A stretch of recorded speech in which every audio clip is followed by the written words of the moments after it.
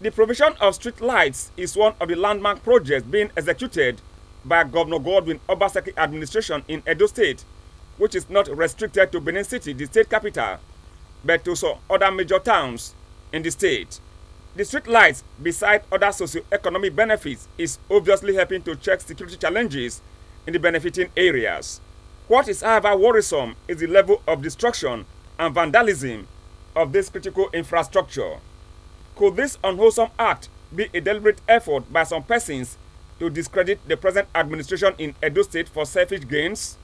These respondents, Mr. Osase Osamuyiwe, Okwedo Festus, and Mrs. Pretty Jane Ozowuru, speak on the benefits derivable from the street lights since their installation. Since they brought this street light to this street to Urubi, it has been helping to ward off crime, it has reduced crime, because crime is normally done at night, in the dark.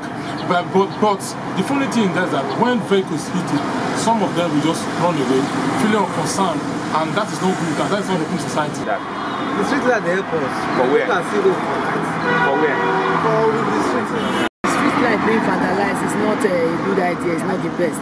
On how to check the destruction and vandalism of the street lights, Freedom Ogeriaki and the other respondents gave this advice. But I will suggest if the government can put security in place to monitor, because this vandalism you will see that is not normally done in the daytime. I'm not sure it's being done in the daytime, because if they are doing it, people will see them.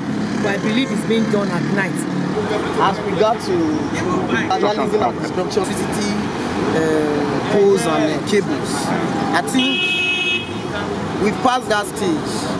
We need to fix CCTV cameras on electric poles, probably 2 or 3 poles. One can cover for 2 or 3 poles to cover for these things. Benedict Okati, EBS News.